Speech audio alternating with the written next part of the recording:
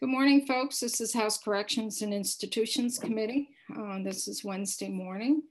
We are shifting gears and putting on our corrections hat. And this morning we're going to be working a little bit on S.18, which is a bill that deals with good time and the carve out for some folks who are currently incarcerated that have been convicted of some crimes that they may not be entitled to good time as we go forward for those folks who are currently convicted.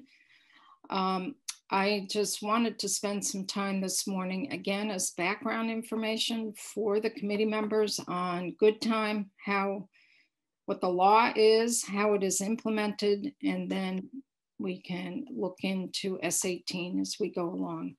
So with that, I'm going to turn it over to Eric Fitzpatrick, our legal staff, to give us a walkthrough of the good time law. And I know we have some documents posted on our webpage, and I'm assuming that the first one would be looking at the current statute of good time. So Eric, I'm going to turn it over to you. And if you could identify yourself for the record, that would be great. Yes, thank you very much, Madam Chair. This is Eric Fitzpatrick with the Office of Legislative Counsel, here to speak with the committee about the good time statute, as well as any other questions the committee may have on the legal process of how it works and how that may interplay with Senate Bill number 18, which proposes some amendments to the good time statute. As the chair was mentioning, I emailed a couple of statutes, including the current good time statute, to Phil, and he posted them on the committee's webpage. But I wasn't sure, question for the chair, I guess, whether you want me to just sort of talk about it a little bit to start with. Would it be helpful for the committee for me to share my screen and pull up the statute and walk through that in that context? I think we all can see the document on our computer, so we wouldn't need to share the screen if Sure. that works for you, Eric. And I think the thing is to walk us through the current law. Yeah, great. That sounds good. And if there are questions of the committee as we go along, please raise your hand, because I think that would be helpful to engage in a dialogue with Eric on it. Okay. Excellent. Sounds good to me. So as the chair was mentioning, there is, and as you see in front of you, there is a good time statute on the books currently that, as you see right from the very beginning of it, that the statute and the legislature had delegated some authority to the Department of Corrections to implement this program by rule as well. So you've got two things from a legal basis going on. You've got the statute and you've got the rules implementing the details of the program. And my understanding is that those rules went into effect on January 1st of this year. So you have a good time program that's been in effect and operating, for, I guess I would say, almost going on 3 months now, 2.5 months anyway, actually pretty close to 3 months. And so what is the good time program is the obvious question. What does it mean? In the sort of the big picture context, what it means is that someone who's an inmate, someone who's under Department of Corrections supervision, has the ability through the good time program to earn reductions in their sentence, a reduction in their minimum and a reduction in their maximum, provided that they essentially comply with certain conditions. And the main conditions are that you don't commit any major disciplinary violations and you don't get reincarcerated back into a facility if you've been out in the community. In other words, that you don't violate your conditions of release and get reincarcerated. So if you are able to do those two requirements, comply with those conditions, don't get charged with a major disciplinary violation, don't get reincarcerated from the community because of a conditions of release violation, then you're eligible to earn good time. In other words, to earn this reduction in sentence in your minimum and your maximum. And the amount that you could earn, what's for every month that you comply with those conditions and don't commit any violations, you can get 7 days off your minimum and 7 days off your maximum. So that's the amount that you can get reduced, assuming that you essentially behave well, right? So the 7 day minimum and the 7-day maximum doesn't necessarily mean that a person automatically gets released to it. Remember, I'm sure as this committee has worked with the parole statutes quite a bit over the years. And what that means is that once someone achieves their minimum, they're able to go before the parole board and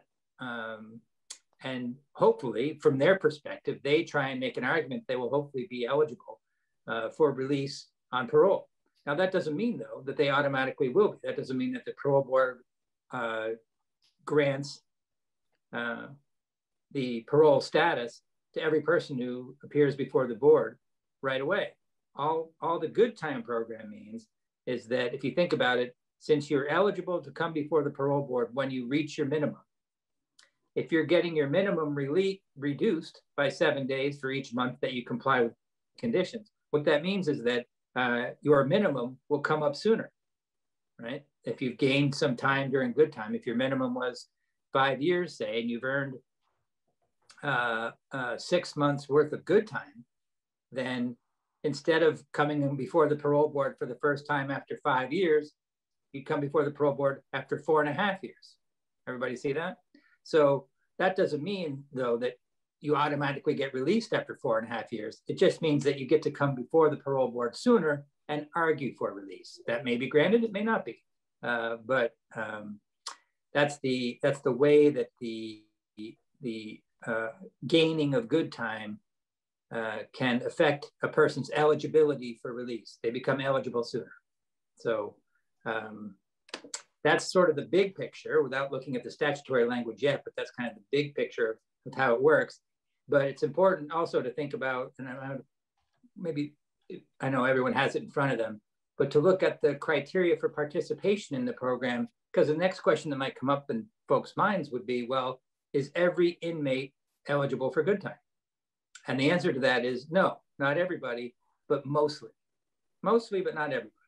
So when you look at the language of 28 VSA section 818, and that's the good time statute, section 818, specifically subsection B talks about the standards that create the universe of who can qualify for good time. So in other words, who's excluded from the program and who can participate. And if you look at that paragraph 1B1, that tells you who this universe is. So it's available for all sentence offenders, including furloughed offenders, provided that the program's not available to, and then it lists a couple of groups. Who's it not available to? Offenders on probation or parole. So if you're already on probation or parole, you're not going to earn more good time. If you're eligible for a reduction of your term already under the work camp statute. Now that's a separate statute that if you're in work camp specifically, you can get a 30-day reduction if you meet essentially other criteria. So if you're already getting your sentence reduced under that statute, you're not going to also qualify for good time, in other words. And lastly, offenders sentenced to life without parole. So those are your groups of folks who by statute can't earn good time. It's the ones who are on probation or parole, you're getting your sentence reduced through this other work camp program, or you've been sentenced to a life without parole on the basis of a life without parole offense. And speaking practically, there are not a lot of offenders that get sentenced to life without parole. So that basically, other than that small universe of offenders, that whatever crime you've committed, you would still be eligible to earn good time, as long as it's not, murder and some of the aggravated sexual assault offenses. Other than that, you generally don't see life without parole. So Eric, that's sorry, go ahead. Why don't we stop there, because that might be a good stopping point for questions. And I also want to make clear to members that when a person reaches their minimum, they're eligible. It doesn't mean that they're going to be released, but there's an eligibility there. This is way beyond good time. It's been established for a long, long time. So there's two ways that a person could be reviewed for eligibility to be released once they reach the minimum. One is what Eric mentioned, which is going before the parole board to be directly paroled. They're entitled to a hearing before the parole board when they meet their minimum. And that would be to go directly to parole. Parole is under the jurisdiction of the parole board, not DOC. But DOC has a say in that hearing before the parole board on whether or not the person is a good candidate for parole. That's one vehicle. Another vehicle is the person's also eligible for furlough. Furlough is granted by DOC.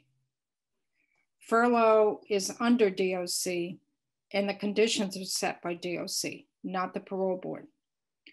Furlough is interpreted as an extension of the incarcerated walls. If it's almost like there's a shorter leash on the person where there are conditions that are set by corrections. And corrections has more oversight of someone on furlough. And because those conditions can be stricter than what you would find on parole, there could be more violations and DOC would pull the person back in. So that's how an inmate, once they reach their minimum, they are eligible. Doesn't mean they're going to be released, but they are eligible. And they're eligible for furlough. They can be eligible for parole. And the statute allows, if they are on furlough, they're released on furlough, the statute allows, because that is termed as an extension of the incarcerated walls, they would still be able to receive their good time if they abided by the rules. So again, the onus is on the inmate for that, not on DOC. It puts the onus on the inmate. So are people clear on those mechanisms? Because that's really important to understand as we go forward. So we have some questions here. Michael, Linda, and Kurt. Yes, Eric, just I can't recall who testified with us before. So it's kind of a repeat question. Just want to reaffirm it in my own mind here. In addition to this, I've been talking with one of our state's attorneys in the district because I kind of bridge two different state's attorneys, so to speak, but talking with him about good time. One of the things I assured him we were speaking to is not only is it obviously good behavior, but I believe there's, and I think people prior testify that there's a yardstick or programs that the inmates are in or subjected to that they have to demonstrate progress or progression towards becoming better members that are going to assimilate back into society, so to speak. And I would hope those mechanisms are in place because one of them, the concern is somebody just a good actor and putting on a good face and then, still behind the facade, a bad actor. You know what I mean? Am I making sense? Yeah, I understand the point you're getting at exactly. I think probably that's a question that's going to be better directed toward Monica and how the DOC implements that program within their facility. Okay. Less of one that really has to do with the statute itself, but right. Yeah, it's a very valid question, valid point that I think she probably would have some good information on. Okay. Why don't you hang on to that one, Michael? Yeah, sure. No, we'll see if she addresses it. Thank you. Linda, Kurt, and Scott. Linda? Thank you, Eric. So you described as, in section B1, the offenders who are sentenced to life without parole are part of that carve out. But I think I would ask for a little bit more clarity for maybe the committee, because there are a group of people who may have been sentenced to life without parole who went into plea bargains. And when they went into plea bargains, they are now entitled to see if they are eligible. So that I think there's a subpopulation there that we should all be aware of that are now going to be considered for eligibility. And I think that's going to be what S.18 also addresses.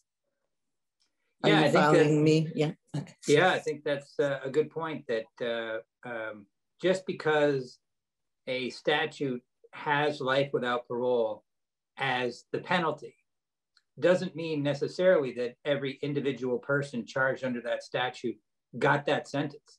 They may have plea bargained to something less than that.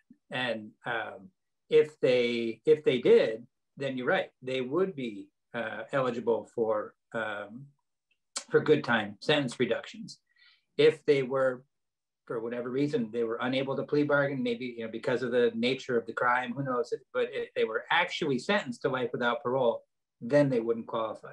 But that's true, that not everybody who commits a crime that has life without parole as a possible penalty necessarily gets that penalty. They it's quite regular that they would be able to plea bargain for a lesser penalty, and if they did that, say whatever it may be, 40 years, whatever the penalty they agreed to, then they would be able to earn good time. That's right. That's a good point. But that's all done in the courts.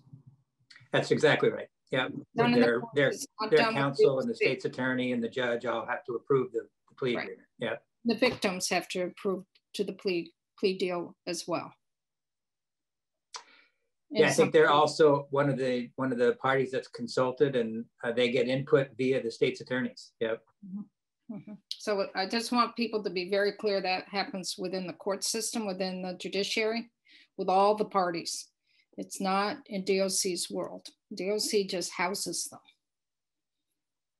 The sentence is given by the courts. Right. DOC deals with the sentence as it comes to them from the court. Yeah. Mm-hmm. Okay. Kurt, Scott, Karen, and Michelle. So Kurt. Yeah, two things. Well, three things. First of all, is my mic sounding okay? Yep, sounds good to me. I think the problem before was my battery was getting low. So let me know if that happens again, if I sound like I'm underwater or something. But anyway, two things. Now we're down to two. I think it would be helpful, Madam Chair, if you or somebody explained what happens at a parole hearing, in that with regard to the victims and notification and things like that. I just don't want to get ahead of trying to understand good time first. I understand what you're saying, Kurt. I don't want to confuse the committee with all these different layers of furlough and parole and all of that. I don't want to lose track of what you're saying. I think it's important. I just want the committee to understand the mechanics of good time before we get into all these other nuances. Okay, then we can get to that later. The other thing is, what is this? I really think the name should be changed. What is this being called? This looks to me like it's earned time. The new bill gives a new name to good time. And calling it earned time. We will get there. I want right now, because we have such a new committee that wasn't here for the last 2 years when we really did the nuts and bolts of this program. I want the new members to the committee to come up to speed so that we can understand what's being asked in S.18.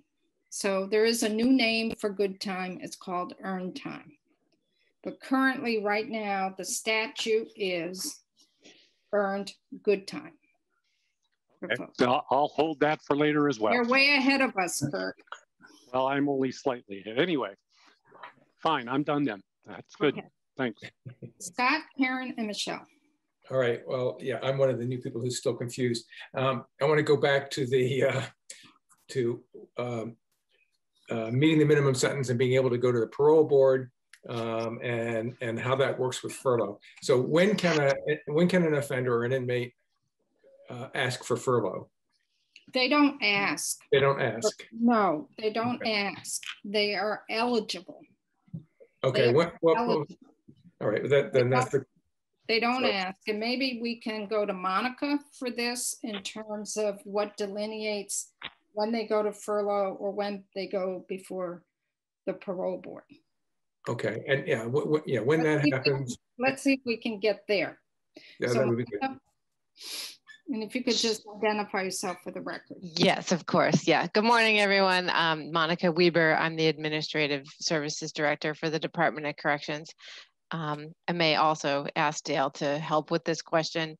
But essentially, the two things you're talking about, parole eligibility and furlough release eligibility, are triggered by the same thing, which is a person has reached their minimum release date, right? So both, but at that date, there's sort of like a fork in the road. You could imagine where they could be released on parole and they could be released on furlough. There are a lot of, as you mentioned, Representative Emmons, a lot of decisions and processes in place around with path that you take. They are becoming a little bit more similar based on some of the justice reinvestment changes that were made in Act 148. And I know you don't want to get into extensive detail, which of course, you know, we can do, but if that answers the question, then we can. Well, that answers the question about when. Okay. So when they reach minimum sentence, they can either go to the parole board and request parole, right? Well, there's a statutory requirement at their minimum release that the parole board reviews their case. So that's in law. Okay. It's a review. It's a review, Scott. It's not saying you're going to be released. No, I got that. I got that part. Yeah. But now, how is it determined that the parole board, or is the parole board making the decision about whether this person is eligible for parole or furlough? Okay, so the parole board makes the decision about the parole release, and the department submits a parole summary. There's a form that we fill out that provides them with information that helps to inform their decision making. They only make the decision about parole.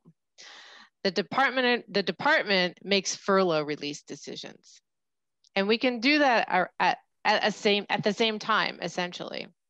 And so we'll send someone to the parole board. The parole board will make a decision. And we can also decide something around furlough. Dale, do you want to add to that? But it sounds as though, I think one of the things that you need to clarify, can you be on furlough and parole at the same time? You cannot. You can only be on one status at the same time. So if, for instance, people can be denied parole and we could decide to release them onto furlough. Okay, so and furlough is, for lack of a better phrase, a tighter leash than parole. Is that fair to say?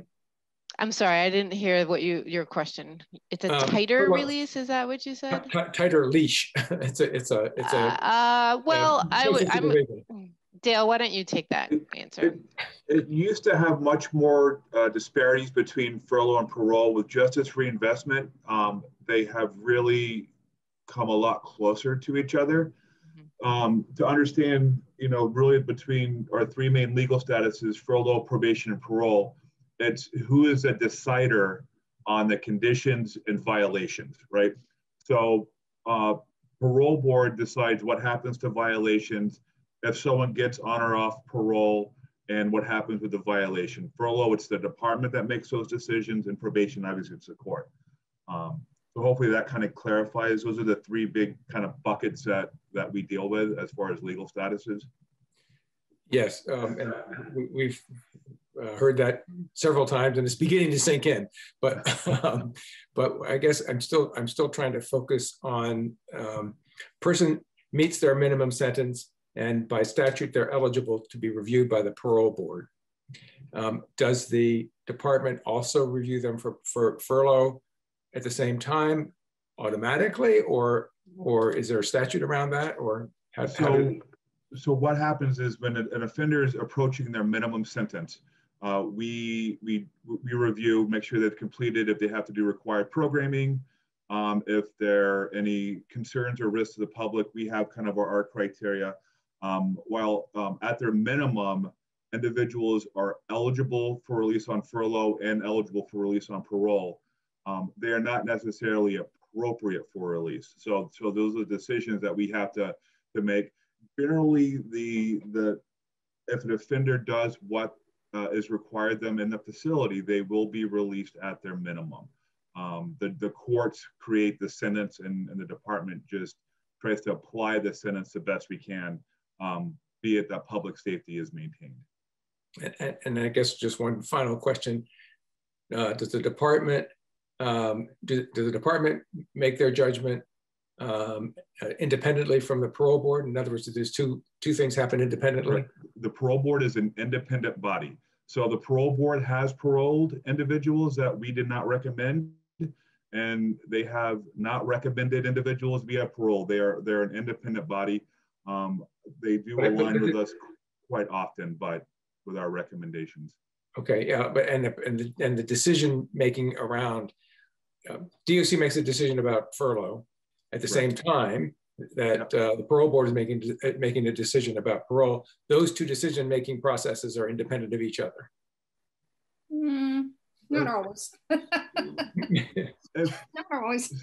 We've kind of changed a little bit with JRI. So we do recommend at a greater frequency for parole now. So we start our release program, or not program, but our release process. It includes both. So if the department feels we're going to release this individual on furlough, we start kind of that process and the parole process at the same time. One of the outcomes and recommendations is to increase our census on parole while decrease our census on furlough. And this is one way we're doing it, is by recommending at a greater frequency. We have modified our supervision requirements on furlough to much more match what is on parole, as far as contact standards and intensity of supervision. It's really based on risk now, and legal status has no bearing on the intensity and the structure of supervision requirements. Okay, maybe that suggests one more question, and that is there any difference in cost to managing or supervising a person on parole versus furlough, or is it the same? Not really. As far as a cost goes, I would probably indicate that furlough may be minimally more, depending if they have electronics, but parolees, we can put on electronics. Really, in the state, there's very little difference between the populations. It's based on risk. The one really big advantage of parole is the interstate compact, that the offender can actually relocate to a different state and still be supervised. That's not an option on furlough. Is that the major difference between the two then, effectively? That's it. And the other major difference is that furloughees will get good time, or earned reduction of time, while parolees don't. Those are the two main differences as far as structural. I mean, the deciders are still the parole board and the department, but as far as those are the real differences. Great, thank you very much for the information. You're welcome. So Karen, you had your hand up and I see it's down. Is that? Yeah, I think I was getting ahead, so I'm happy waiting. Michelle, and then Kurt, I see your hand up. Is it up again, or is that from previous? It's up again. Okay, Michelle, that's Kurt. All right, so my first thing is I just wanted to respond to Kurt's concern about the good time term. We didn't make that up. That's a term that's used all around the United States. I think there are 26 states that have good time. So I think it's fine for us to revise the name to come up with something we like different, but it is sort of a known entity in a lot of states. So there's that. My question, I'm not sure who would be the appropriate person to answer it, but I was hoping maybe one of you could speak a little bit to when the parole board is reviewing a person who has become eligible for parole, what kind of factors do you consider besides the person's behavior while they were incarcerated? So for example, we had some testimony from some parents whose daughter had been murdered under very violent circumstances. And the sentence for the person who killed their daughter, I believe, was 42 years to life. So when the parole board is going to be determining at, say, 42 would be the minimum, what are they looking into? Do they go back and look at the original crime when they're considering whether or not the person would be released? Or is it only based on the behavior while the individual was incarcerated? That's really a question for the parole board. What I can tell you is we would write a parole summary and they'd have all the information from the offense and the crime committed up to their behavior, treatment compliance, and supervision under the Department of Corrections. They do have their own risk assessment, but that's really a question geared toward, I'd say, Dean George, the chairman of the parole board, as far as what they make their determinations for. I think, my guess, it would be kind of all of the above. Victim impact, victim safety. They would look at compliance under supervision, risk to the public, progress in treatment. Those are things that they probably would look in, but that's really a question for the parole board. So do you have any idea in terms of people who are sentenced to many, many years sentences to life, how often do those people get out? Do you have a sense of that? Because to life certainly means that they've committed some kind of offense that is, justifying a long time. Is that common for people to get out if they have a to life sentence before, or not? I don't have the numbers, but if someone will have a minimum and a maximum, they'd be eligible for release at their minimum. So it would really depend on that minimum release date, the risk and the compliance and the treatment progress that offender has done in the facility would determine if we would release them or not. They'd still be eligible for parole and eligible for furlough at their minimum. That was the sentence that was imposed by the court. But that's really an open-ended question. It's individually based. We do have a number of individuals that have life sentences. We have a few that have, I think, very few that have life to life. I'm not sure if I'm talking 3 or 4. We don't have a lot of those. So hopefully that kind of answers your question. And we can probably, I'm assuming Monica could probably find the number of individuals we have with a life max. I don't have those numbers off the top of my head. Thank you. Kurt, and then Karen. Yes, this is another one that you can decide whether we want to address it now or later, but sometime in our discussion of the Senate's changes, I would like to have a review of why we ended up reducing minimum and maximum and not just one or the other. It was quite a discussion and I can't quite remember why we did both. I know we had quite a discussion and I think we all agreed it should be on both. I don't recall. Sarah, do you recall anything specific on that? I know we were trying to decide, do we do minimum and maximum? And we figured that we would do both. I can offer my recollection is that we heard from the council and state governments about what was going on nationally and how Vermont compared to some other states and what were some best practices around that. And I know we had a lot of discussion about that and that informed our decision. Yeah, I think I think I'll probably bring it up again when we talk about the Senate changes, because I think it has something to do with that, but we can wait till we talk about their changes. Monica, do you want to weigh in on that? I see your hand.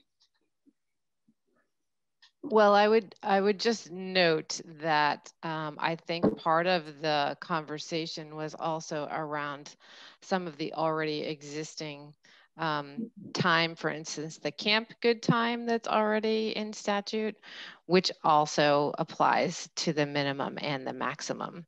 So creating a program that was not entirely disparate for people. Okay, so we got more questions. Karen, Sarah, and Michael. So Karen. Yes, I don't know if this is a question, maybe more of a comment to help frame, because I don't feel like I understand fully, but being kind of part of the system for a while, you get these aha moments of understanding. And so to clarify for me, like, it sounds like the release planning system is just a complicated, complex, multi-layered system for when folks meet that minimum date. And with the good time or earned time piece, we're basically just considering opening that door sooner. It's that door is already there, and like that's a whole system that's complicated and messy. It's already what it is. We can talk about that discussion, but what we're talking about with good time is, do we open that door sooner for folks? Is that a good way to, is that accurate in how I'm describing it? On some level, yes. I think understand that as of July 1, we've eliminated some other legal statuses. So our complicated release system was a little bit more simplified to everyone's benefit. I believe the reason the previous question around the good time for both min and the max was twofold. One, reintegration furlough was repealed, and that was an earlier release than minimum. That was a pre-minimum release. It didn't work. It wasn't very effective. I think part of the logic behind the good time for the minimum is to address that behavior in the facility, as good time is a tool used to influence positive behavior. So the minimum is really what drives the incarceration behavior, incarceration population, and the maximum is what drives the community supervision population. I do believe it was a recommendation from a group that was advising the bill on good time as well. Hopefully that answered your question. But yes, I mean, the good time does open the door, so to speak, and on the flip side, closes the door when someone maxes out sooner if they're compliant. It's 7 days per month, so it can reduce the sentence quite a bit. So let me clarify a little, make sure people understood what Dale just said about minimum maximum. To get to your minimum sentence, you are incarcerated. So if you have the good time off, both your minimum and maximum, as we do now, the incentive for the inmate to behave while they're incarcerated is that they will receive good time towards their minimum, which means they will be eligible to be on furlough or parole sooner. Once they are furloughed out, if they're furloughed out, not paroled, but furloughed out, they can still earn good time in the community. And the incentive there is to behave, because those earned days off their sentence will come off more of their maximum than their minimum, because they've already reached their minimum sentence. So it also puts pressure on the inmate or the offender in the community to behave, because they have something to gain, which is time off their maximum, because they've already reached their min. So that's behind them. So they have a goal ahead of them of their maximum sentence being reduced by those days that they've earned by abiding by the rules, doing what they said they would do, and abide by the rules that they agreed to. So it still puts the onus on the offender, not DOC. So that's why that's the good distinction in looking at minimum and maximum. Okay, Sarah, and then Michael, I saw your hand went down. Do you still have a question, Michael? Okay, Sarah? So Madam Chair, my question is a little bit different. I wanted to make, and you can say if we want to hold this off till later, but this is a question I think that Eric might be able to answer. When we passed Act 148, and we with good time, we heard from the Defender General that he had a legal opinion, and I'd like to hear your legal opinion on this. And that is that when we passed Act 148, we gave people the right to earn this good time, and that by taking it away, it could be teed up for, if we were to take that away, for people who were incarcerated when this law passed, that could tee us up for a constitutional challenge. And I'd like to hear a legal opinion about that, because I think that that's important to know with S.18, for me anyway. If we were to address this and try to change the law, that it really just could create this challenge. Yeah, I am familiar with that issue as well, and it was discussed down in the Senate Judiciary Committee also. In a nutshell, the legal claim, and we haven't got to the bill yet, but you'll see that it's essentially an ex post facto idea, an idea that you are retroactively increasing someone's penalty. And you think, well, how is the penalty being increased? It's being increased, or at least one theory, the Defender General's theory would be that it's being increased because as of January 1st, right, when the program went into effect, everyone who is eligible for the program sort of gained a right to participate. So again, this goes to S.18, it doesn't go to the current statute. But the theory is that because you may recall that S.18, under current law, the only offenders who can't participate are those who are sentenced to life without parole. Whereas under S.18, that has a list of six or seven offenses of folks who, while they can participate going forward, they're not able to, if they've already been incarcerated, they can't earn any more good time. So that could be viewed as taking away a right to earn good time that they accrued as of January 1st, 2021, when the program went into effect. On the other hand, the Attorney General argued that the program was defensible under that argument, because if you think about it, the folks who are eligible as of January 1st were not eligible when there was no good time program in effect, right? Which was for quite a long time. So the Attorney General thought that the program could be defended because it's not taking away a right that someone has, it's returning them to the status that they were before the program went into effect. And in that sense, there's no loss. It's just returning to the same status that they had before. So, I can't tell you what a court's going to say in response to that argument. I would be very surprised if it wasn't litigated. It's absolutely going to be litigated, of course. It's a valid argument. But both sides have their theories, and it's going to be up to a different branch of government to decide which one is right. And as the famous saying that attorneys often say is that the court is not final. They don't have the final word because they're infallible, but they're infallible because they have the final word. So, they'll have the final say on it. We'll see you in court. Yes. I appreciate that. That's helpful to kind of just get as I'm not an attorney, so to understand the legal landscape of this is helpful. So thank you for that. Yeah, I mean, if it passes, I'm quite certain we'll hear more about it when it reaches the judicial branch. Mm-hmm. So we still have a couple of questions, Scott, and then Linda. I think this is fairly short. Can a person be reviewed for parole prior to reaching minimum or furloughed prior to reaching minimum? They must reach minimum before they're eligible for either of those. We do have medical furlough and parole. And we'll just leave it at that. I don't want to complicate.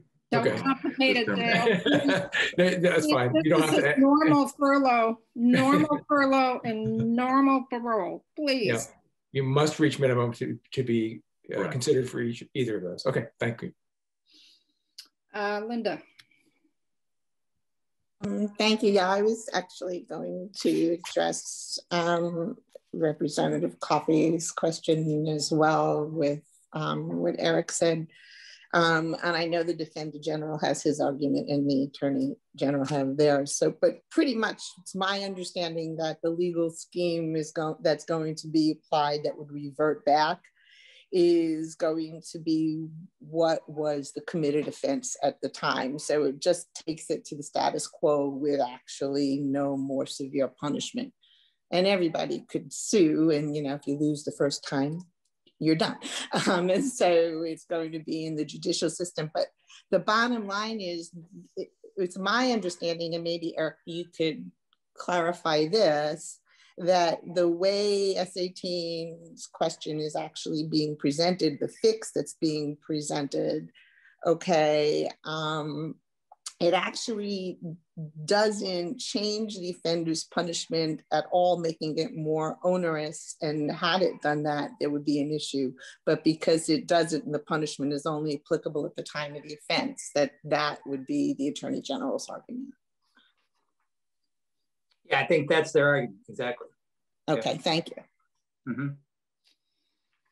So what I'd like to do, I know that there's more to the good time law that really deals with victim notification, the remaining piece of it. Could you just quickly go over that, Eric, and then we'll transition into Monica and Dale in terms of how good time is really implemented through the rules? Yeah, sure. There is, as the chair mentioned, there is some language in the existing statute that does require some victim notification. And that is at the very end of the statute, subdivision 4 requires that the department ensure all victims of record that they are notified of the Earned Good Time program at its outset, and that they are made aware of the option to receive notifications from the department. In other words, notifications that someone's term is going to be reduced, their sentence is going to be reduced, and that they may be released sooner. Now, again, that's not necessarily saying that the victim would receive that notification. It's that they're being made aware of the option to receive it. So they could choose to receive it, they could choose not to. But I think that it's in that sense, like you said, Madam Chair, it's more of a question for the DOC folks as to how they implement that. But I think it reads to me like an opt-in program, so that if a victim doesn't opt in, then they wouldn't be getting that regular notification, as long as they are notified of the existence of the program at the outset. So I think you'll see, sorry, go ahead.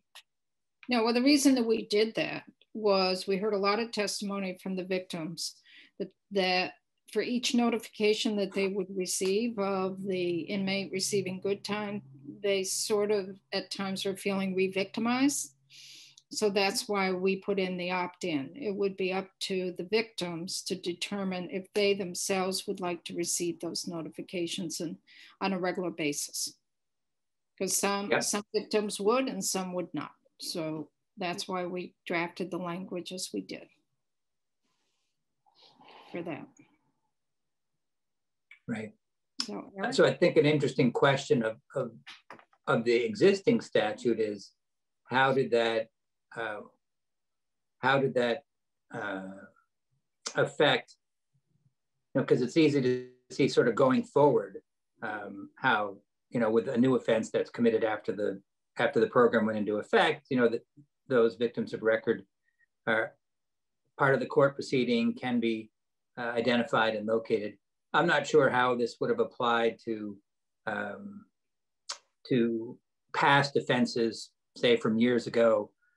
Does that mean that the victims from that offense 5 years ago have to be contacted and notified that the program's in effect? I'm not sure, but that's an important factor to keep in mind, because that goes to some of what you'll see in S.18.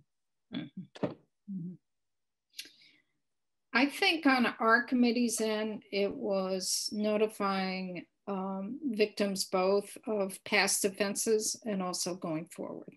Right. That's the discussion we had as a committee.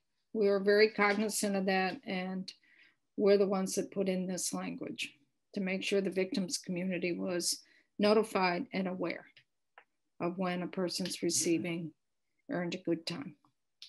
So it applied both to those who are currently sentenced and then also those going forward.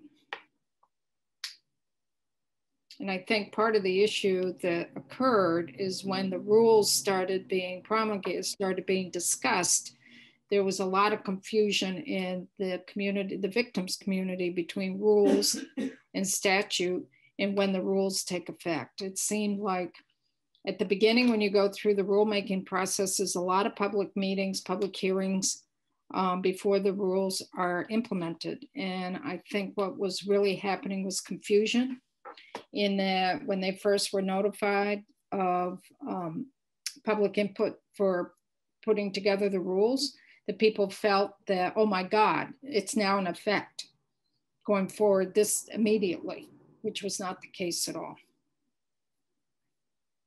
So that's where some of the confusion and pushback came from. Right. So Kurt? Yeah, I know I've been told before, but what is the meaning of when we get a printout like this where it's italics and red as opposed to, I mean, does that mean it, does that mean there was a... You're on the bill, S.18, correct? Oh, okay, yeah, I can wait. We're not there yet, Kurt. All right, I'll wait, sorry. Okay. So Eric, do you want to finish going through what's in statute here for victim notification or not? That's pretty much, there's also requirements that, that's the victim notification piece, but there's also requirements about the department notifying the offender. Remember, that's always been in past iterations of the Good Time program. The computation and notification of the offender was a very complex process. So there's language in the same paragraph in subdivision 4 that the department's supposed to provide notice not less frequently than every 90 days to the offender anytime they get a reduction pursuant to Good Time. And they have to maintain a system that documents and records the reductions and ensure that victims who want information regarding changes in scheduled release have access to that information. So that's the last piece of the victim notification element of it. So victims who want information, again, who have opted in, have a way to access information about any early release that's going to happen because of Good Time. So we wanted to make sure that all parties knew what they were accruing in Good Time. We wanted to be very clear. When we put this in place a couple years ago, we had some goals we wanted to meet, that it was transparent and that Good Time was easy to implement. That's really what we were looking at, because the previous Good Time programs were very difficult to interpret, and we didn't want to go down that path. We wanted it to be very clear and simple and transparent. So I'm going to now shift to DOC to talk about how this all gets implemented through the rulemaking process, and maybe do a little deeper dive in how it is carried out. Eric? Just one last thing, because Representative Emmons, you would ask me about this last time, and this is also sort of goes to the existing statute a little bit, just for a moment. Remember, you had been wondering about how does this Good Time interact with the new presumptive parole system? Yeah, and I didn't want to get down that road yet until people understood Good Time before we throw them another curveball. Another curveball or another fastball. Oh, good. I just wanted to make sure I wasn't skipping a question if you wanted to. I want to hold off on that because that's going to provide more confusion. Great. All right, we'll come back to that one. Yes, thank you. Sure. So Monica and Dale. Good morning. Representative Emmons, I would like to understand where you'd like me to start. Do you want me to start with the rule and where we are with rules, and then move into what we're currently doing for implementation? I just want to make sure I start in the right place. I want to do what makes sense. I could go either way, but I think if you why don't you talk about how you're currently implementing it, because you're under emergency rules. Right. And then we can transition into how we go forward with the rulemaking if we need to. I really want the committee to know how the Good Time is being implemented at this point. So As mentioned, Eric went over the statute, and the statute required the Department of Corrections to file an emergency rule so that we could begin implementation of the Earned Time program on January 1st of this year. So the emergency rule is in effect right now. Emergency rules are in effect for 180 days. So that's the authority that we're operating under at the moment. And it is relatively straightforward in terms of saying, okay, we're going to look at, I'm going to use January as an example. So starting January 1st, all of the inmates who were eligible by statute could start to earn. And it is by month. So we go through January, and then starting in February, we will do an analysis and a review of all of the inmates who would be eligible and see if we had to screen them out for any reason. Now, in this case, people are screened out if they were adjudicated, which means that we actually went through a process and found them guilty of a major DR, or they were returned from community supervision for furlough on a technical violation, as long as it wasn't because of losing housing, if it wasn't their fault. So we come up with this list in February, and the sentence computation unit goes through the entire list and will manually apply the appropriate number of days based on the list to the person's min and max sentence. So the rule has a proration chart. For instance, if you were sentenced and you started in January in the middle of the month, we would be able to apply you some partial days. If you were only there for 15 days and you were able to get through the month without being screened out for a DR, you'd get 4 days off your min and max instead of 7 days off your min and max. So that's the first thing. I really want to take this kind of slowly. I want to stop there and see if there are any questions about what I said. There has been. I'm sorry. I'm working in 2 different issues right Understood. now. Yes. This is my 3rd issue right now. Okay. Marsha. So I'm following you, but I'm having a hard time. Okay. So Marsha. And Monica, just out of curiosity, how many of them earned their earned time, and were there any that got DRs that didn't? Okay. I do have that information for January. So knowing that you would ask. So in January, 1,361 people earned an award and a credit. 174 people did not because they had DRs. And that was in January? That was in January. Have you figured out anything for February? I don't have February data yet. I mean, there is a delay, right? So we need to wait for the month to end. Then we have to do the work to make sure that for instance, the DRs are closed. Then we need to apply the award. So there is a little bit of an administrative time gap here. And I think the way the statute's written, it allows that because, the notification to offenders and DR that 90-day window. DR I'm sorry. Is so that's if someone has violated a facility rule, a major violation of a facility rule. So it's a disciplinary report. It's a shorthand. Okay. I thought so, but thank you. Yeah.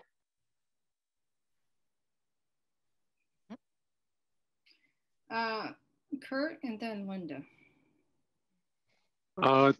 Ms. Weaver, by any chance, did you get a number for the number of people who fit the criteria in S.18 as those that are would be excluded from good time?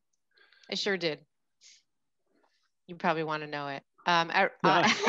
So Yeah. understanding, right, this probably changes from, over time, but the number that I have for January is that there are essentially 297 people who received an earned time credit in January who have a disqualifying offense that would eliminate them from receiving that credit if S.18 passes.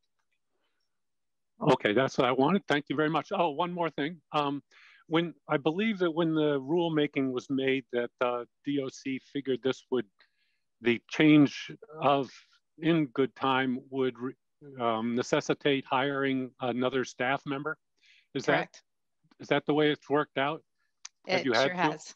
Yes, we have. Okay. Okay, thank you. Marcia, do you still have your hand up, or was that from before? Oh, I just had a figure here.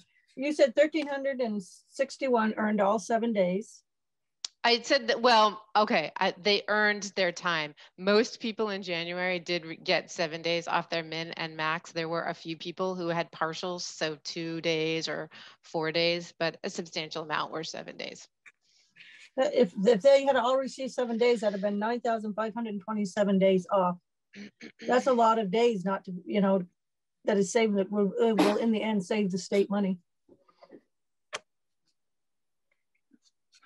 Huh? Say that again, Marcia. 1,361, if they all of them had earned 7 days off for the month of January, that's 9,527 less days that people will be incarcerated in the end. So it'll stack up to a lot in a year. But you're taking all 1,300 plus. Yeah, I know. She said that some of them got 2 days, some of them got 3. Yeah. But just to to throw it out there to show you what it's going to do. But if you put that down person to person, because I think it really is person to person more than a lump sum, because everybody's in there for different length of sentences. The maximum any individual could earn in a year is 84 days. Right. It's 84 days. It's 2.5 months off a sentence per year. That's your maximum. It doesn't mean that you're gonna, like there was 124 or so that had DRs. They're 174. 174. They're not getting anything. So for that month. For that month. And so that's where it's hard to say when their definite eligibility date will come up. It is different for each individual inmate, and it's up to them to earn it themselves. It's not automatically given, which I think is an important distinction, because there was one time way back, it was automatic. You got 5 days off, regardless. Oh, really? Yes. And then we extended that where you had to earn it, and you could get 5 days off automatically, and then you could get up to 10 days off if you earned it. So we were at almost 15 days a month. So there's been so many reiterations of good time, and then we got rid of it back in 2006 or so. This program that we put in place right now, it's not automatic that a person's going to receive that time off their sentence, that earned time. It is not automatic. It is up to the inmate to abide by the rules.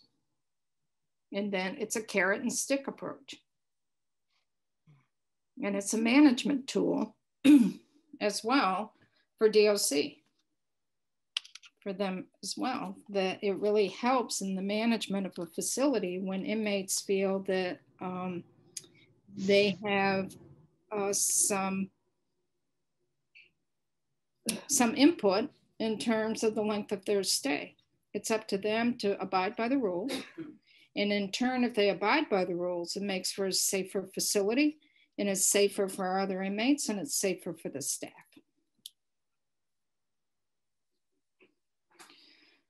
So where are we? Because I got distracted by a few things here. Well, I was just kind of going through the basics. The other point I'll add to this is of that group, 1,361, not all of them were incarcerated. Again, people on furlough are receiving this. So there are people who are in the community already who are receiving their award. So Monica, for the 174 that didn't receive it due to DRs, those were incarcerated folks, correct? Correct. Okay, just to be clear. And of the 1,361, do you have, would it be about 1,100, 1,000, about 1,200, right? 1,300 incarcerated. So if 174 had DRs and didn't receive it, so yeah. If it's really relevant and it's something that you need to know, I can certainly get into that level of detail, but I don't have the number off the top of my head. I'd have to do some additional analysis on my spreadsheet. Okay. Karen has a question. Yes, I just wanted to confirm something that I thought I just heard, that of the 174 that did not earn time, the assumption is that they were all incarcerated, but they could be some folks who are on furlough as well, right? Well, now I'm looking, hold on.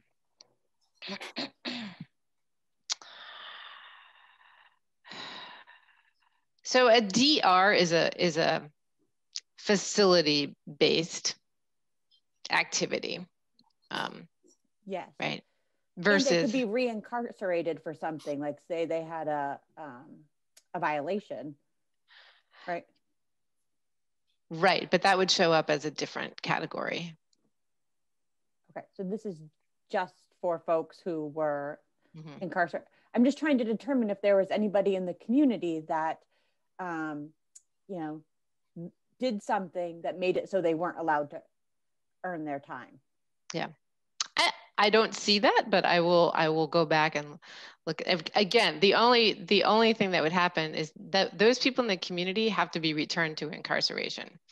Right, so they can be in a community and have, you know, some other type of violation that we respond to in the community, and that would not disqualify them from earning their award that month. They have to have been returned to a facility to be disqualified. Yeah. And that Karen would be laid out within the rules.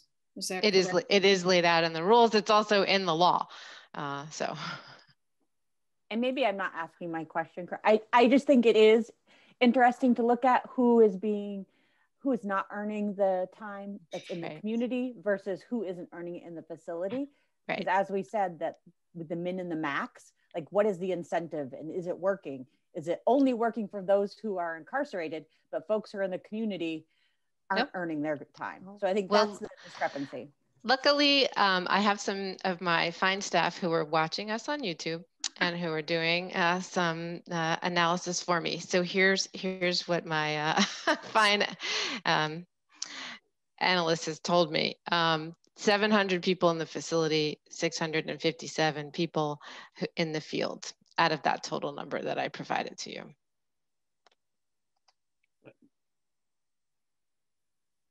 That's great. Thank you. That helps a lot. So it's really half and half. Yeah. Okay. More, Monica, Dale, about the rules?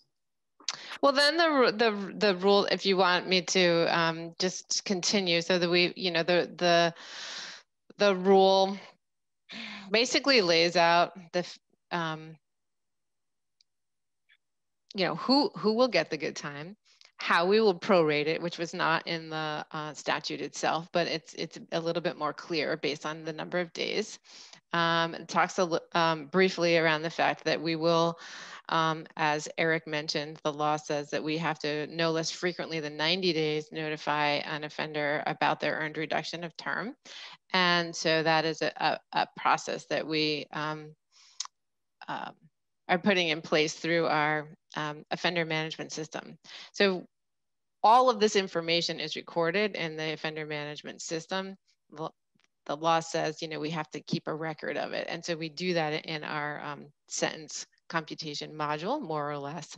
Once a credit gets applied, we will very shortly, this will be happening, be able to run a report. We'll print off the report and hand it to the offender so that they understand what their new min and max time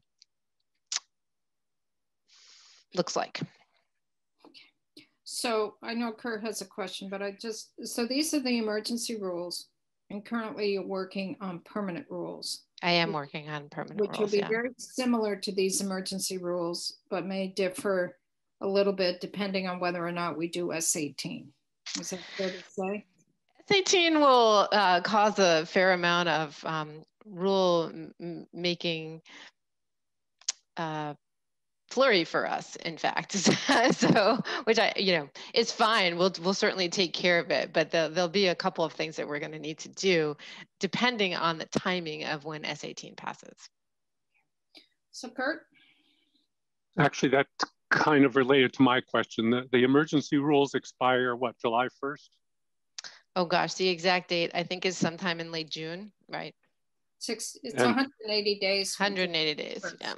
From January 1st. So we need to have, or somebody has to have rules in place at that point, right? Yeah, correct. And we are in the process of also going through final rulemaking for a permanent rule so that that permanent rule will be in place by the time this emergency rule expires. And right now, they're the exact same rule. They look exactly the same. Okay, never mind. I'm trying to figure out what happens if S.18 passes and things get jumbled again, but I guess that's what you'd be working on. Yes, and we have some contingency plans for that and how we would need to go about doing that, but it will require a few more steps. Okay, thank you. Yep. So I'm looking at the time, folks. I don't know if you folks are comfortable in shifting right into S.18 right now, or if you'd like a 5-minute break or so before we do that, or what your thinking is. Because we can shift into S.18 if people are comfortable and have enough background knowledge. Is that okay to shift into S.18? That's going to be my first question. I would like 5 minutes. Okay, I know that. I'm just trying to think, do you want to shift into S.18? Because if you don't, then we've got other things we can do too. Okay, so let's take 5 minutes and then we're going to shift into S.18, which is the Senate bill that does the carve-outs.